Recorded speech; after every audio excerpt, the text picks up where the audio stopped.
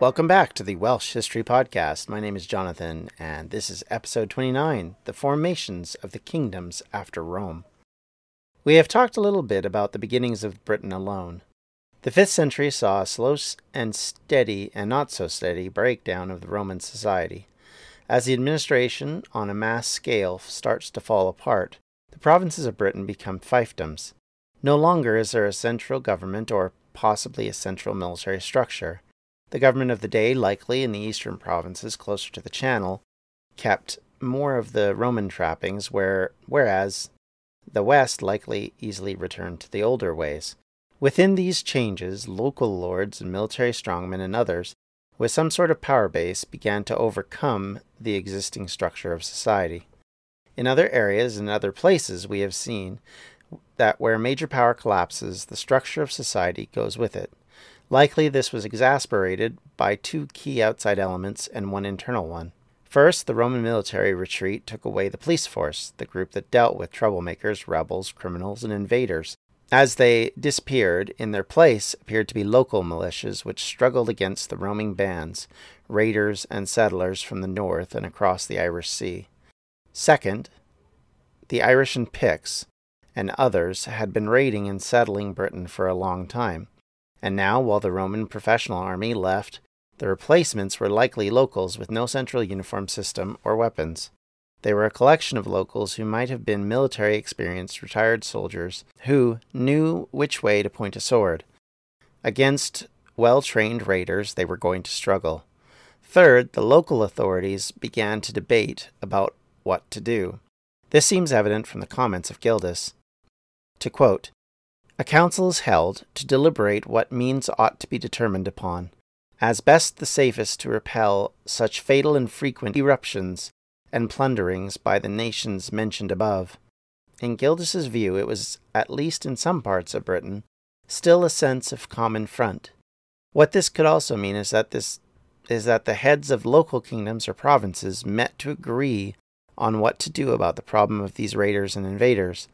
The Roman thing to do was hire foreigners, mercenaries, to act as federati, and this appears to be what happened. Gildas puts this suggestion down to the Superbo Tyranno Vortigern.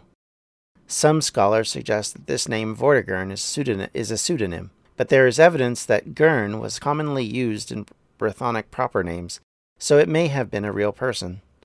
Scholars are less convinced with the documentation of later authors that suggests Vortigern was a high king, but rather a member of or an advisor to an assembly.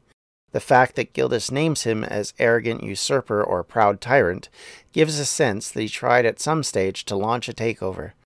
Either way, he has no patience for him, and, along with the assembly, is considered lesser for bringing a group of Anglo-Saxons to Britain. Vortigern is the scapegoat for all that comes after. Ancient Welsh literature, history, annals, tales, and legends, like that of Ireland, abound with references to invasions of Wales and other parts of Britain by Irishmen. Claims have been made that the Irish settlers dominated the land of the southwest and northwest Wales. When we talk of the kingdoms of the late antiquity, the Irish feature. The Welsh kingdoms begin likely where the provinces change from civilian to military rule. Likely this happens in the early 5th century. The Assembly of Vortigern may have been the final act of a united British people, or possibly an assembly of small nobles in a district closer to the eastern British lands. We know that Gildas was muddled about some information on earlier Roman British history, either for the storytelling or because the growing years led to confusion.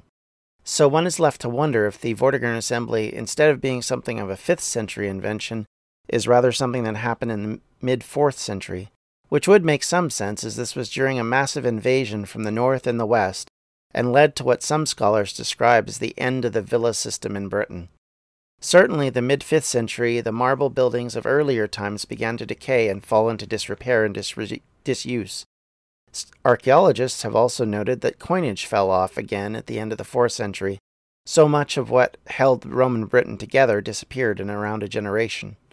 The Welsh kingdoms that grew up in this period of darkness may have been little more than old tribal loyalties, or, as I said earlier, strong men centered around a regional power of military. In this vacuum, the British kingdoms of Godolphin, Daemonia, control the areas of South Antonine Wall. Reggit controlled the areas near Blackpool. Elmet and Eboracum controlled Yorkshire.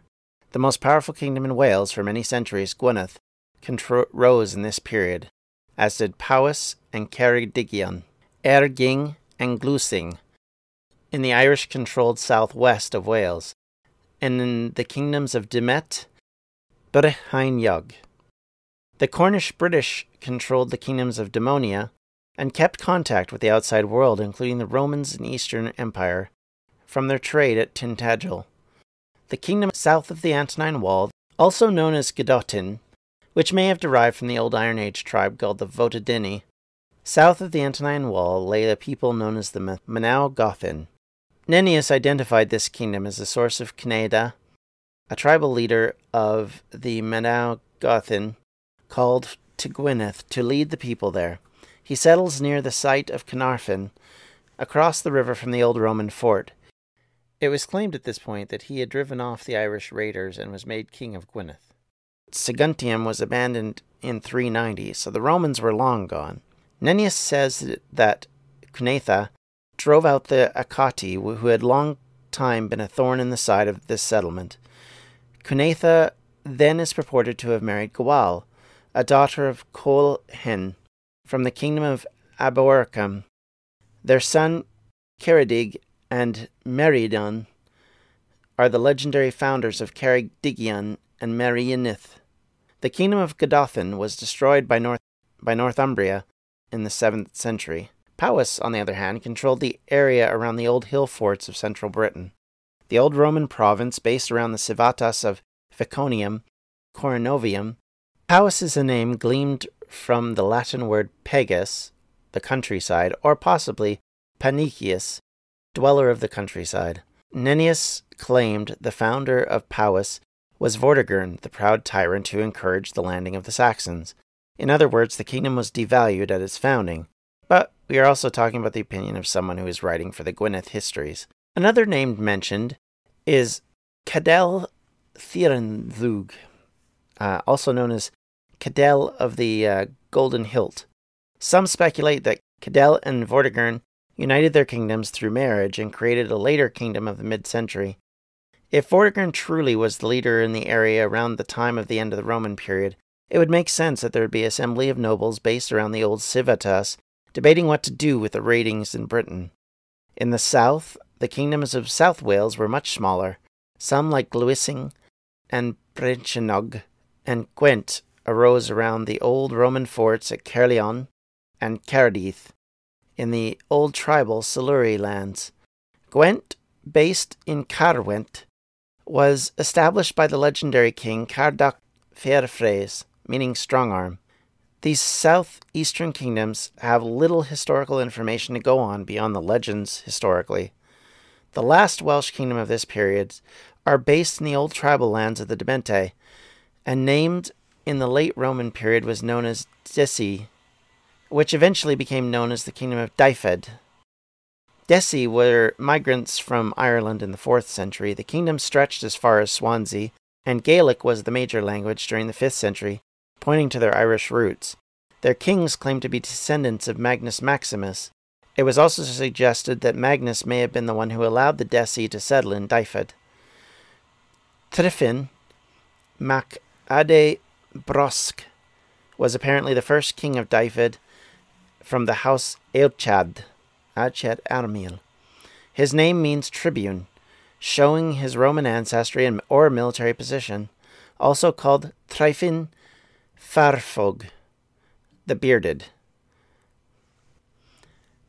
Part of the reason why Gwynedd becomes the kingdom we know as much as we do about it, and we have much more historical ground upon, is simply because the historians, the chroniclers, much of the writings that we have survived the time periods later on. Kingdoms, of course, in Wales started to collapse and started to become amalgamated into English kingdoms, or were fought over several times and changed, or they merged into various pseudo-bigger kingdoms, and in sometimes larger, much more stable kingdoms. But the reality of it is that Gwyneth is going to be the focus of much of our podcast for the next few episodes. It is the one that we have the most information on, and certainly once we get closer to the end of the millennium, to the end of the first millennium, we will have a lot more to say about what's going on there, and we'll have a lot better understanding of what's going on there. So keep that in mind as we go, that things are going to be a little sketchy in some parts of Wales at this point. Now, that could be down to a couple of different things. One is it could be the literacy issue. There may not have been enough people writing in the area to know and follow the kings of that neck of the woods. It could be also the simple fact that there were writings, because of course there were monasteries around there, and there may have been chronicles kept, but they were destroyed for various reasons. I mean, not all of what has been written do we have today, even as far back as a few hundred years ago. We, in some ways, are lucky that we have what we have, but the other problem, of course, being the English invasion, and then eventually the Norman invasion, and then eventually, on top of everything else, the switch of the churches from being controlled by the Catholic Church to becoming an Anglicized church, and the destruction of the monasteries thereafter, probably meant we lost a lot of what we could have had. And the reality of it is, I don't think English monarchs would have been terribly excited about old, dead Welsh monarchs, and probably a lot of the records that would have been kept probably were destroyed, and we just lost them. So, unfortunately, it really limits our perspective on things. We know for a fact that this is something even Gildas in the 6th century is complaining about, just the lack of material. And like I said, it could come down to the fact that there was just too much going on. The age was too destabilizing. There just wasn't the ability to write for most of the population, so there wasn't, a wide variety of sources. And then secondly, you don't have a large academically trained populace. And combined with that, the usual people at this time period that are writing are monks. And so if they don't have a safe place to write, if raiding is happening on a constant basis, if you're we honestly don't know how much we lost when the Viking raids happened, for example. So we don't know how much we lost when the Irish raids happened, or any of these other raids or assaults on various monasteries, which were well known for being wealthy areas to steal from, and how much we lost from those destructions alone. And so we are left in darkness in a lot of respects with some of these. This is why I mentioned some of the legendary people, because realistically, they probably are legendary. We may not really know who these leaders were. The idea of Powys being the center of the kingdom of Vortigern may simply be a blackmail or a black eye for Powys from Gwyneth. Gwyneth being, of course, their longtime enemy, who eventually will merge them into what becomes the very short-lived Kingdom of Wales. So they're not well regarded, they're not well respected, they're not kept in high regard because, they're the enemy. And the same goes for other kingdoms in Wales. The other problem you have, and we're going to get into this quite a lot as we talk further into this, is you have a different Welsh custom from the English customs, wherein in English customs, the oldest child gets everything. If the parents die, it was the case that the oldest child would be the inheritor of everything. So when we're talking kingdoms, of course, the oldest child would become the next king of England, or queen, as the case may be. In Wales, it didn't work like that. Each child got their portion, much like how it works today for most people. And because of this, it also divided the kingdoms, because obviously if you had 3 or 4 children, all of a sudden you got to divide the kingdom amongst them. And this created chaos as well, because often it would then weaken those kingdoms and they would struggle. And then combined with that was the fact that the English kings and other kings would then try and sort of create favorites and try and motivate them to fight amongst themselves so that they could divide them up. And we will see more of this as we go through these confrontations and how they worked. But this is the basis of the kingdoms that were set up in the 5th century. These are what come from the Roman traditions.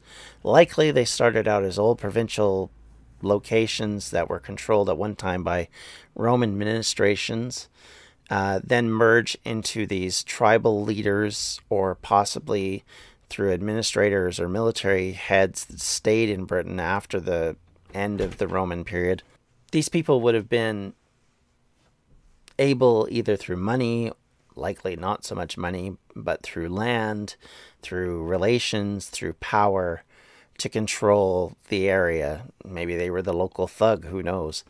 And eventually they come to power. Now, in the case of Gwynedd, because again, we're telling this story from their perspective, you have this idea that this old English kingdom, this old Brythonic kingdom in, an area north of the Hadrian's Wall, would send a leader down to run their country, that they would drive out the invaders, that the Irish would be gone, and they would drive out the Saxons, and they would become the predominant power in the area.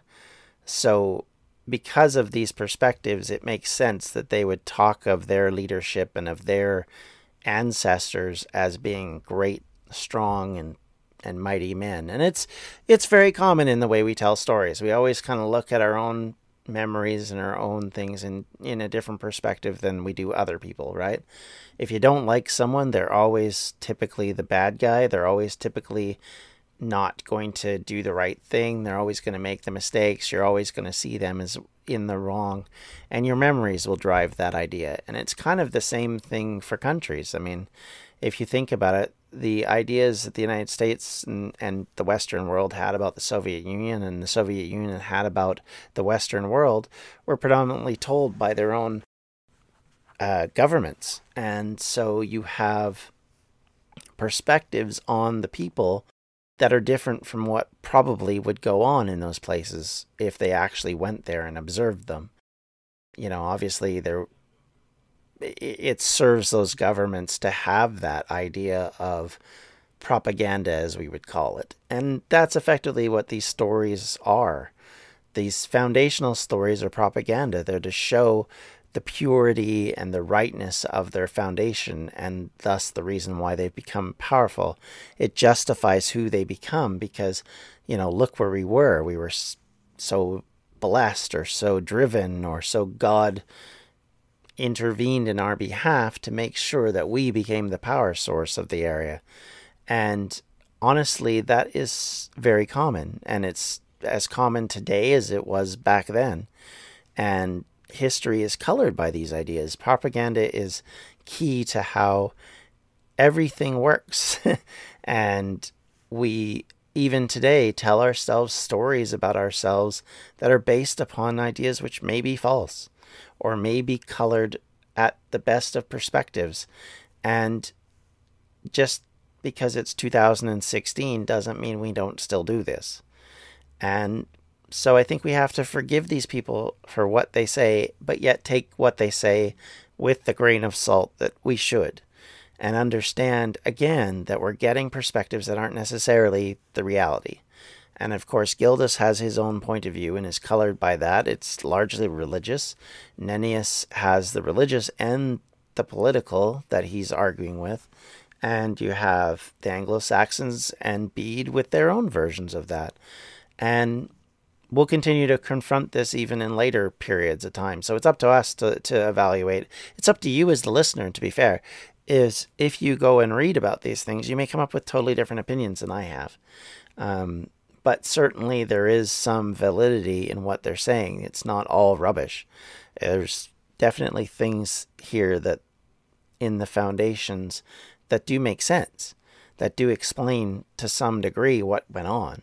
It's just we don't know how much of it is true and how much of it we can trust.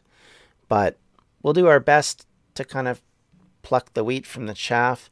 We'll try and make sure that everything is as clear as possible, and try and make sure that we're telling stories that make sense, but also are as truthful as we can. We'll try and give some perspectives from various points of view as we go. One thing I will say is one aspect of this that you have to question and wonder about is if you're a poor person living during this period, is it rougher for you or is it the same? Has it really changed a lot? Your perspective basically is that while the leadership changes, maybe there's more problems because you've got raiding and pillaging going on, so you're probably losing items. But is it worse than an overburdening of taxes that was happening in the late era of the Roman Empire, where emperors and usurpers were coming and going like crazy, and the taxes were going like crazy? And you are left to wonder at times if that's largely the reason why Britain had finally had enough, and once things started to decay, kind of jumped off fully. There is a letter which is claimed to be from the Emperor Honorius in the mid-5th century, which claims to be aimed towards the island of Britain, telling them to seek for themselves because they couldn't help them. Now, there's some debate amongst historians about if that's really aimed at Britain or if that's aimed at a part of Italy, which has a similar name. And that debate be what it is, but the reality of it is by then, Britain had long ago given up on them. Now, again, we're going on the written history, and the written history says that at this point is when the Saxons arrive. But likely the Saxons are already there long before that. But it may be that they started to kick off and become a real problem around then. Or possibly they were starting to migrate in much bigger numbers at this point. And we're going to get into that further next week, in 2 weeks, I want to say. We will talk further about the Angles, the Saxons, the Jutes, and others who arrive, and what they mean to Wales and to Britain as a whole, and how they arrive, and likely how things began, and then how that created the conflict that came after it. And then we'll get into other things as we get into the new year. I want to wish you all happy holidays and a happy new year. I'll obviously say that again in the next couple episodes, but I hope it's a good one for you. And next week will be a little bit different. I'm going to look at some things ordering around the holiday period, and it may be that we'll just do a sneak preview of some of the later stuff, or possibly I'm looking at some of the traditional ideas and kind of going to put those forward since the next episode comes out on the 23rd. Either way, I hope you guys have a great week. I hope you've had a wonderful December so far, and that you get an opportunity to spend time with people you care about, and be good to one another, and we'll see you later. Thanks a lot, everyone. And you can contact me at the Welsh History Podcast at gmail.com. You can contact me on Twitter at JohnDMP for my personal Twitter account, or at Welsh History Pod. I love feedback. I like it when people are correcting me on my pronunciations or offering me advice on how to pronounce things. I continue to struggle and work on them, and I will try and continue to get better at this. Anyway, until next time, we'll talk to you all later. Have yourselves a great day. Bye-bye. This has been a Distractions Media production. For more information, you can check out everything we do at distractionsmedia.com.